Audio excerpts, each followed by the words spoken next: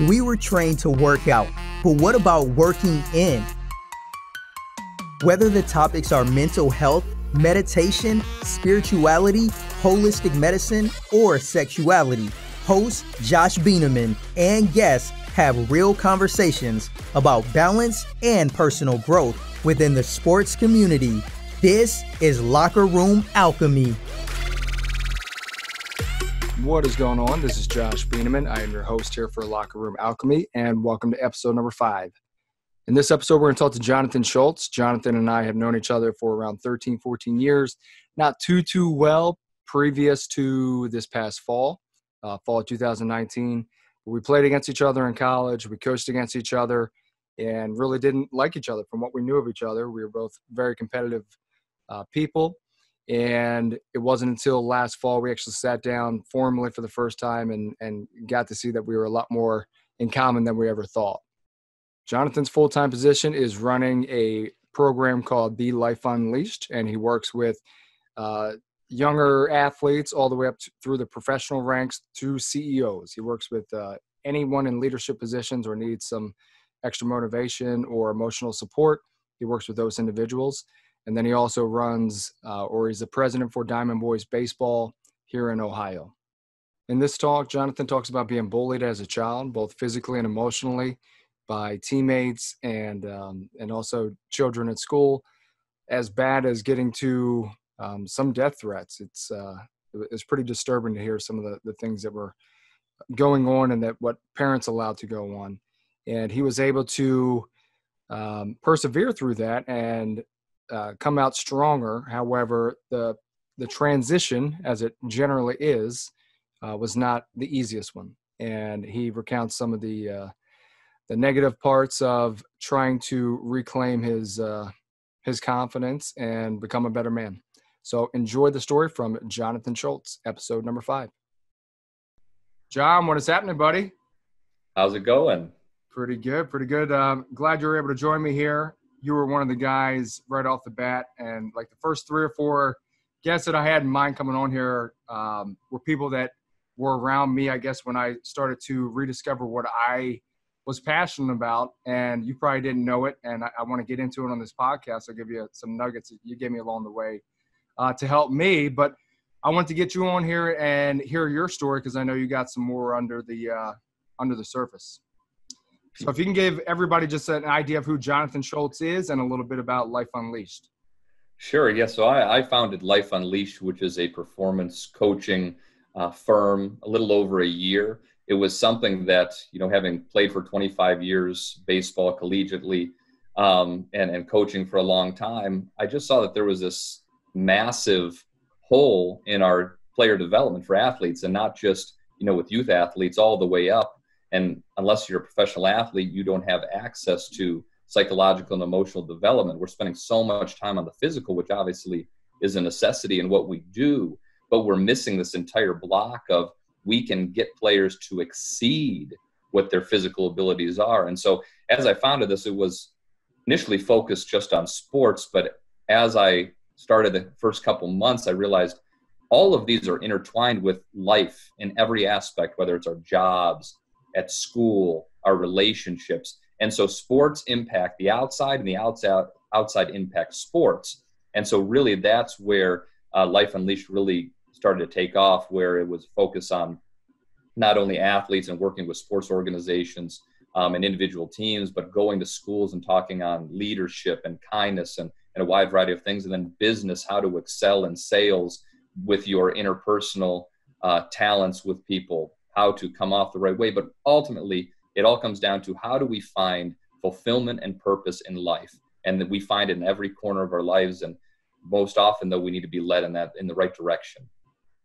Now, the first thing that I want to tackle is probably the first thing that we got into when we met for the first time, I guess, formally ever, which was probably about last September, is that me and you, both college catchers, played up here in Ohio, rivals, not in the sense of schools, but in the sense of I knew who you were, you knew who I was, and we didn't like each other at all. It was just kind of like that on the field. He runs his mouth, I run my mouth. I think I'm the alpha, you think you're the alpha. And then that carried into us coaching against each other. It was a nice little rivalry. So how did I guess I've went over my story a little bit in the previous episodes, but how did two guys that I guess you could consider to be selfish in college, maybe even if it wasn't as external to our teammates, but internally when we were dealing with our own shit, how did two guys that were so inner motivated come out the other end to be wanting to talk about this type of stuff? Yeah, it's a really important, transformation. And I think everybody hopefully experiences in their life in one form or another. And so for me, it kind of starts early on where, in middle school, I was bullied ruthlessly and to the point of considering suicide. And I had an amazing family and, had the love and support there that really kept me from taking that next step. But it was just brutal on a daily basis. When I was in 8th grade, I was about 5 feet tall, 100 pounds, and just, I didn't do anything to anybody. I just happened to be the target. And so as I grew and matured in high school, I was never Mr. Popular, but, I really put a lot of that anger and the things I'd gone through that I'd held in a lot of it. I turned it into this motivation on the baseball field where I took kind of this almost violent football mentality onto the baseball field. And so when I got in between those lines or I get in the weight room, I didn't care if you were my teammate or you were the opposition. If you were in my way, I was going to run you over. And it benefited me as far as how I was able to get more out of my physical abilities than I otherwise would have. But at the same time, who I had become was not the right path. It was not a good person. And so it took a while. And, this is one of those cliche things, but I really turned the corner when I met my wife. And she really kind of gave me, the kind of insight that I'd never gotten before because she saw a different side of me and saw potential in me, but also saw that, the way that I dealt with people or the way that it was kind of a one-size-fits-all approach in coaching to players, it just doesn't work. It doesn't get the best out of them. And so, in my mid-20s is when really started to turn the corner and said, this just isn't the way that things work. This isn't the way to get the best out of other people. And so it was a process as anything is, but to where I am now compared to, 10 years ago, and how I relate to players, it just totally changed. But you have to sometimes have that mirror held up in front of your face and you're embarrassed and you're ashamed and you realize, wow, I spent that much of my life being that person. And, but if you come to that moment where you come to the realization you can make a change, I think those are one of those key moments in life, those stepping stones that really propel you forward to what your true purpose is. If you don't mind, it sounds like you've spent a lot of time working on yourself. So I'm thinking you have a pretty good optics on the bullying and the situation that happened when you were younger. But if you don't mind sharing some of the types of bullying, this is obviously before social media and such, but maybe the emotional bullying or physical bullying, and maybe a story or two. Sure. Yeah. And one of the programs that I do with high schools and middle schools is called Kindness, Why It Matters. And I actually came up with the idea as I was falling asleep one day about a year ago, just how much of an impact that had on my life, and it shaped who I was. And so for so long, I really felt a lot of the pain from those experiences, and I didn't really share with anybody, but it would come, I can hear a song from the 90s on the radio and it actually will bring back pain. I can drive past my high school and I have these really negative feelings. It's like this big cloud shows up. And so there's all these things internally that you carry with you over time. And so in this program, the Kindness program with schools, it's really sharing my story, but how we can turn it around, both the people who experience bullying, because it's never going to go away. That's part of humanity, unfortunately. We can minimize it. We can try to train people on the impact that it has, but it's always going to exist. So we need to give people on the other side, like myself, the opportunity to say, this is actually going to build you up to do things that are greater than you ever would have achieved. And so one of the greatest lines that I've ever heard before, and it comes from Tony Robbins, is that life happens for us, not to us. And I think that's such an essential thing for us to remember when we're going through the most painful things, is we're being shaped for greatness. We're being shaped to have an impact on humanity. And we have to go through things, unfortunately, like that are going to steer us in the right direction. But just quickly going back to, middle school, first through about 5th grade, was fine. And I was, I had lots of friends and it was good. It was, when you start to get in those teenage years when things start to really shift. And so for me, I always wanted to go to school. I loved school. And even when this was going on, I still wanted to go. And I, every day was just hoping that would be a new day. It would be a fresh start. And so it started with, kind of the being ostracized stuff, but then it quickly turned into the physical because I was, small and I was a late bloomer. Some of the kids who had grown faster, they like to use me as a punching bag. And so I would come home with bruises and my parents would see that. And that was a really tough time. I had a parent of one kid who I'd been friends with out in the parking lot. The parent actually told my mom that her son wished that I had never been born. For no reason. It was just, and for a parent to share that is kind of strange and still shocking to this day.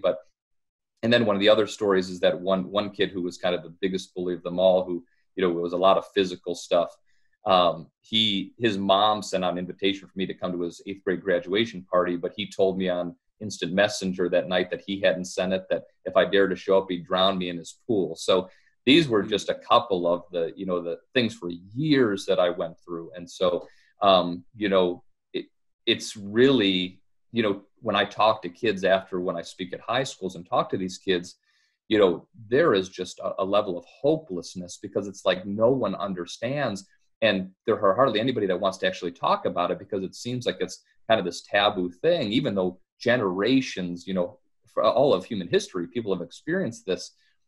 They want to hold it in. And when they find somebody who's experienced the same kind of things, it's like this weight is lifted because they know that they're not the only one. And more importantly, they know that that's not the end of their story. It's only the beginning.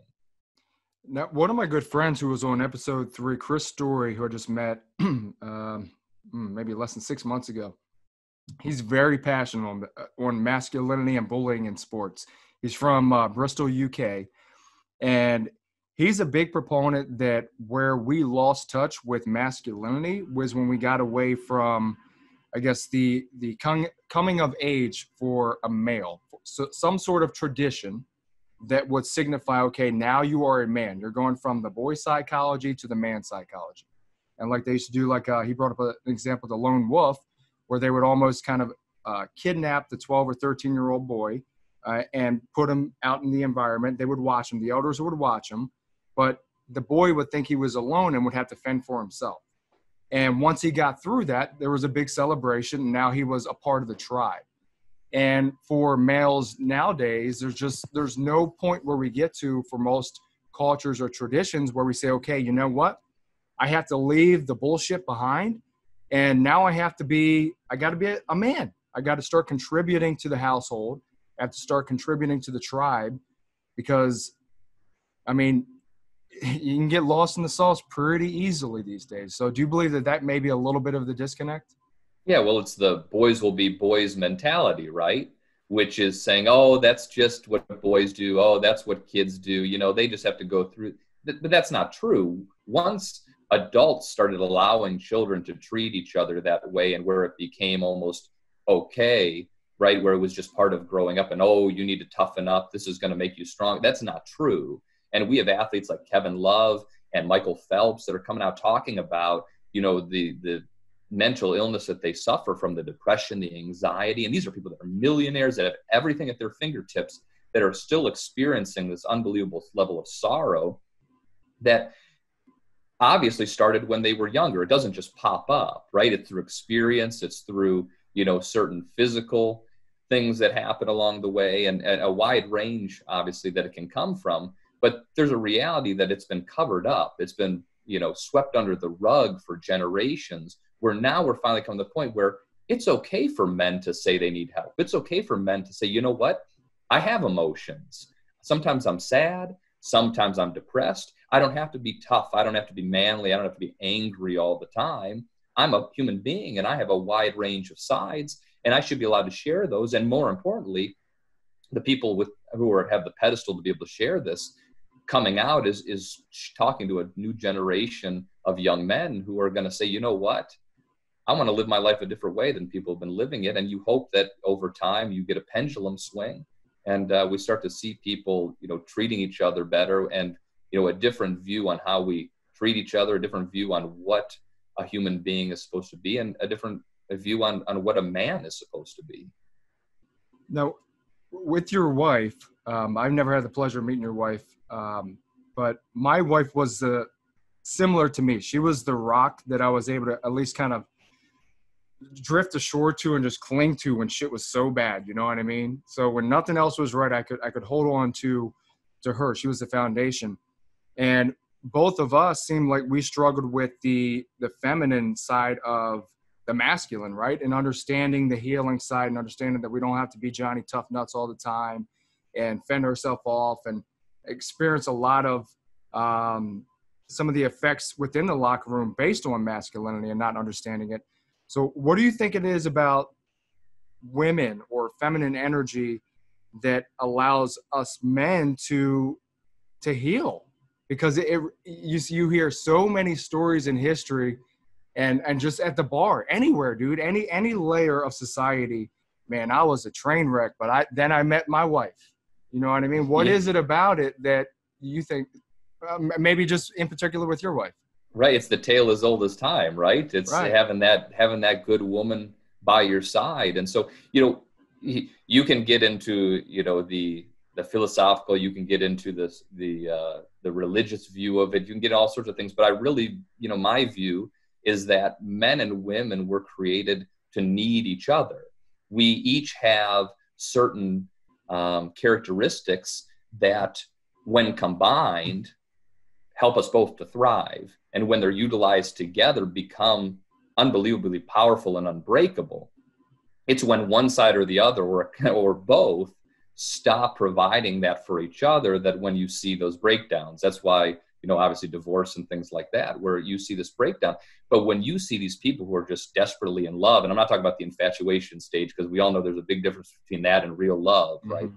But there is just this unbelievable power in being able to have this person by your side that provides these things that, as a man, you aren't normally able to exhibit out in public, right? So you come home and you just, you have your wife or whoever wrap their arms around you, and you just kind of collapse in their arms.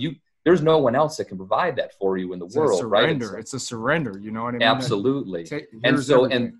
and a good, and that good support person, that good woman, when you see yourself and when they set standards for you, you want to live up to those. And so just being able to give them what they need makes you automatically become better. And if you choose not to, then it's never going to work, clearly. But there is, like you said, there's just this power that a strong woman will bring to a marriage and to a relationship that we desperately need. And we don't always have to be the strong one. We don't always have to be the one, because if we are always the rock, it's going to have massive implications on our health, both mental and physical, down the line, just a matter of time. Now, back to Life Unleashed. When were you able to have a clear understanding of all the puzzle pieces that are scrambled? This is how it was in my head, so correct me if I'm wrong, but the puzzle pieces in your head that you're trying to formulate, and all of a sudden you know what you want to do with the experience, right? The bullying, the emotional warfare you went through, and now I know what I experienced, and I know how I can help change. What was a tipping point that pushed you outside your comfort zone with Life Unleashed to say, I'm going to leave normal corporate America and pursue my passion? Yeah. So, there is one turning point that, and it works pretty well, because it was Tony Robbins. It's back to, anybody who has not had a chance to listen to Tony Robbins or see him speak, you need to, because I had never really seen him before in my life, but Netflix has a special, I'm Not Your Guru, Tony Robbins. And so I sat down on my couch, and I was, for years, really, I had no idea what I wanted to do with my life. I had worked for a Fortune 500 company, doing high-level legal work for 6 years. I was one of the youngest people ever nominated to run for state senate in the state of Ohio. Had served as president of a baseball organization, which I still do. And I was working in the criminal justice system, and I just was not being fulfilled. And so I'm sitting one night watching the show. It's about 2 hours long, and I am just glued. I don't know if I blinked through the entire thing. And I just the wheels started turning, but I didn't know what to do with that information at the moment. I went back maybe a week later and I watched it again, and I just started taking notes, and just the ideas just started flooding my head. And I realized this was my chance to have an impact on people, because my greatest fear in life, and I don't have a lot of fears, but my greatest fear in life is getting to the end of my life and looking back and seeing that I didn't make any type of impact, that I didn't leave my mark. And I'm not saying that I need a statue. I'm not saying that my name needs to be in history books, but I want to know that I used my time to the best of my ability, that I left some sort of mark, whether it was on my family, on others, to the greatest possible level that I can.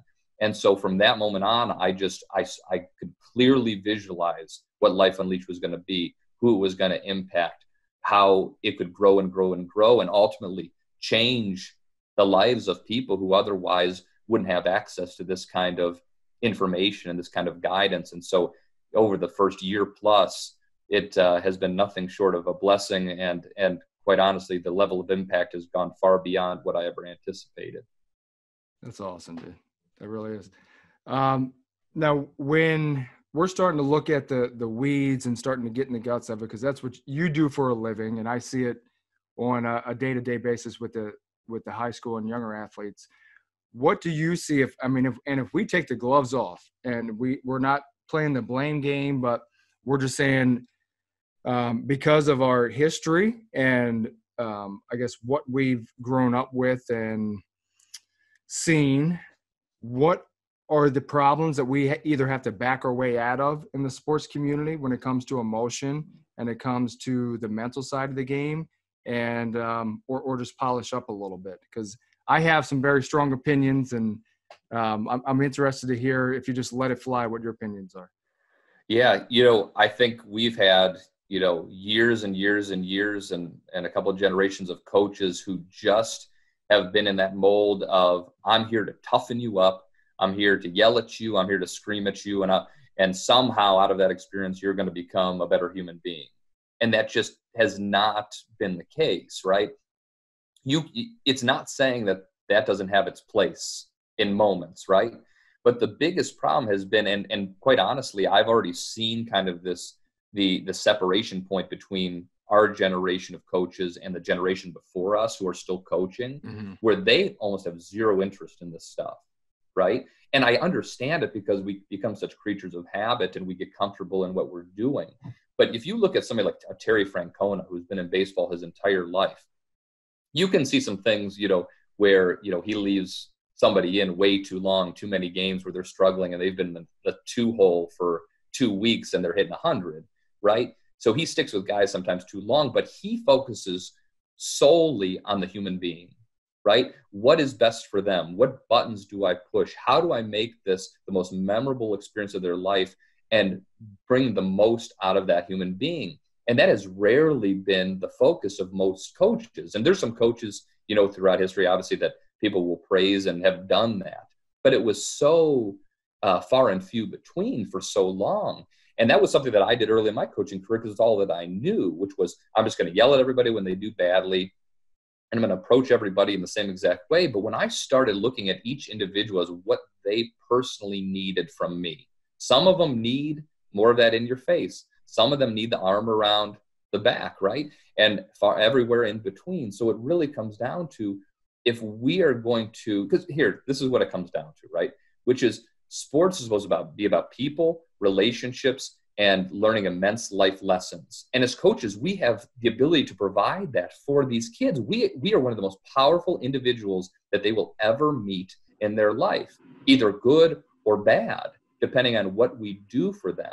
And so when we look at it through that lens of the immense opportunity we have to impact their life now and for the rest of it, we need to do a better job in how we relate to them and how we treat them and how we teach them. Where do you think the change came? And I know this is a very difficult question, but I feel like we just, us as a society, always look at the moments, but we very rarely look at the 2 or 3 things that happen before the shift.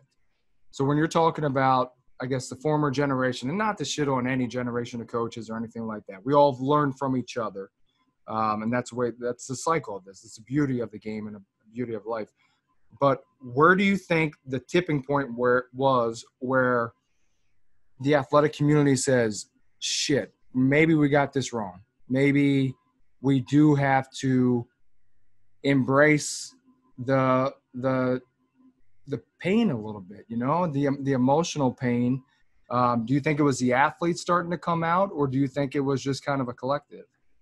I think you probably started to see more people who wanted to be more than a one-trick pony as a coach. Let's call it that, right? Where it's maybe there's more to this, because as athletes, right, we're always looking for an advantage. How do we get better? How do we get stronger? How do we get faster? Well, the best coaches are always looking for ways to improve and to do things that no one else is doing. So all of a sudden there became this race to find more information, right? Look at the technology that is available to us now as coaches, right? Mm-hmm. All the different things that we have at our fingertips. Now it costs a lot of money, but it gives us unbelievable information that we never had before. Even when in our playing days, we had nothing like this that's available now. Well, then you had coaches that were, going to psychologists, were going to people in that field and saying, how can I get the best out of these people, just like you would? And how can I make my players faster? Well, how can I relate better to my players? How can I get more out of them? How can I personalize and customize the experience for each one of my players? And I think that's where you start to see was a combination of this social unrest where it's like, I don't like to see young kids getting yelled at by a coach who's red in the face at a youth sports game, or even on the, on prime time and from millions of people. When Nick Saban's lighting somebody up, there's a lot of people that just don't like that. And so I think it's a combination of those two things where, again, it's not removing that from the equation. There is a necessity for it at times, but there was more of a willingness to say there might be some other avenues we can take to get better at this coaching thing. Now, in your world, in your head, so it's 2020 right now, in 2030, 10 years from now, if we do a great job as an adult leadership team within the sports community, both within the U.S. and globally, within your mind, what does youth sports and college sports look like in 2030? Yeah, well, I think most importantly, is you're going to see the next generation of young men and women be better prepared for life. Mm-hmm. Because I think that's what we're doing, right? How many of these kids are going to be professionals? Hardly any, right? That's not what we're trying to do. We're trying to give them a great experience, give them a chance to play at the collegiate level, and again, teach them these life lessons. So I think that they are going to have this experience where they're going to look back and be like, wow, I learned so much about myself and so much about one another, because it wasn't just this tough environment where everybody just had to be stoic all the time and take the beatings, not physical, but, the verbal beatings, all that. Can I interject with that real quick? Yeah. Do you think some of that has to do with, now this is getting, excuse me, a little maybe in the weeds of it, but with World War I and World War II and the Korean War and just some of the hardships that our grandparents faced, do you think that's why we take on that stoic mentality when it comes to athletics? Like it's almost like military? Yeah, it's generational, absolutely. Because you look back at the 50s and 60s and the standard, husband was the guy that came to work, and when he got home, the wife had this food ready for him. The kids had to leave the living room because there was only one TV. Dad didn't barely even said hi. The kids pat him on the head and shooed them away while he sat and watched TV. And that was, and I can say that because, there's family, of friends and of my wife that, they have experienced that. Thankfully, we didn't have that, in my family, but that's kind of the stereotypical view of that time period. So you're coming out of that generation, right? Mm-hmm. Where we're still being impacted by that kind of viewpoint today. And it wasn't that, it was, a social view different of how we view the importance of women in the household and in life in general, obviously, and kind of the role the man played, where he was just the breadwinner and the protector. And that was it. He didn't have to be the consoler. He didn't have to be the one who handled the emotions of people, the hard things you're going through. That was mom's job, right? And so that did get carried for decades and decades after the point. But I think you start seeing that shift where, I have 3 kids and I show them, unbelievable amounts of love, more than they want a lot of the time. But if a dad from 50 years ago saw this, it would be like, whoa, they would be like overload. And not everybody, obviously, but that was just kind of the thing. So I think you're right in that there was this generational view of how we handle each other and what our roles are that are slowly over time being broken down. And to be fair to our generation too, and for people listening that don't know our age, we're millennials. We're in that bucket. What do you think our blind spots are when it comes to our own development, things that maybe we haven't, we said, yeah, dad, yeah, mom, growing up, that we millennials kind of can call ourselves out onto when it comes to, I guess, the development and the continuing growth of this? Yeah, I think, and the one thing that you can see from baseball Twitter, right, all the time is that everybody thinks they know everything. Yeah. And and one of the problems with Twitter in general is if you disagree, then it's the name calling, then it's you don't know what you're talking about. You only played to this level, you only coached at this level. It's just this nonstop, insults being hurled at people if you don't happen to agree. The thing that we have to understand is that we have so much information at our fingertips that sometimes it isn't just one right way. And I think that's where everybody is always on this mission to be the one right person. And then on the opposite side, and I've seen this a lot with coaches, is they're still trying to reinvent the wheel because they want to come up with something new and innovative, as opposed to saying there are certain truths to sports, right? Mechanically, mentally, decision-making, there are certain truths that will always be the same, right? You haven't watched anybody hit on their head yet, but there have been some people that probably have tried to teach that, right? That's an extreme version, but it's always trying to reinvent. So let's not try to go be crazy. Let's always be innovative. Let's always look for new ways. But we have to look to the past, look at what made people successful. And there's a reason we're here at this stage now, is because so much of that still works today. Well, before we head out of here, man, what are you working on right now? I know you're a busy ass guy, and along from your full-time job with Life Unleashed and overseeing the Diamond Boys organization, you have a ton of different not-for-profit projects going on. So what are you passionate about right now that maybe we can send some of the listeners to check out some of your stuff? Yeah, my big thing that I'm working on this summer, and it's going to roll out this fall at schools, is something called the Lighthouse Project. And so what the Lighthouse Project is, a lighthouse, its job is to bring light into the darkness. And there's this great deficiency in our world in real leadership. And real leadership isn't the in-your-face, the yelling from the mountaintop stuff. It's the moment, day-to-day stuff where every single one of us have this opportunity to change the trajectory of someone's future just by our daily interactions with them. And it goes bigger, and beyond that. But the Lighthouse Project is going to be a leadership workshop and retreat that's going to be done at schools and can be done on an individual basis too, that really teaches young men and women how to forge their path for impact in life, both today and in the future. So that is my next big thing. And, just really looking forward to getting back to normal here soon. Once schools start opening up, sports get back to doing what they do and kind of being able to really make an impact. Because I think you look around our world today, you look at what's going on with riots around our country, just everybody's very angry and scared and confused. And I don't think there's any greater time than now to reach out to each other, to find a way to how can we get back to the basics, which is how can I help my brother, my sister? How can I help my neighbor? How can we just start to love one another, not try to assume what other people are going through, and look at each individual as just that, as an individual. And if we can start to do that on a wider basis, I have no doubt that the world will change in the right direction. It'll never be perfect, but it's our job while we're here to make it as close to that as possible. And that's really my mission. Preach, brother, preach. Any particular, and I'll put this in the description for this episode, any particular ways you want people to reach out to you if they want to learn more about Life Unleashed, whether for them personally or for a group or a team? Yeah, they can go right to the website, which is thelifeunleashed.com. It has everything from sports to business to life coaching to athletics. It goes on and on. So all the contact information is there. There's videos. There's, like I said, an endless amount of information. So be happy to talk to anybody one-on-one in groups and teams, whatever it might be, really to look beyond sports as just a sport and look at sports as how we're going to impact our lives now and in the future.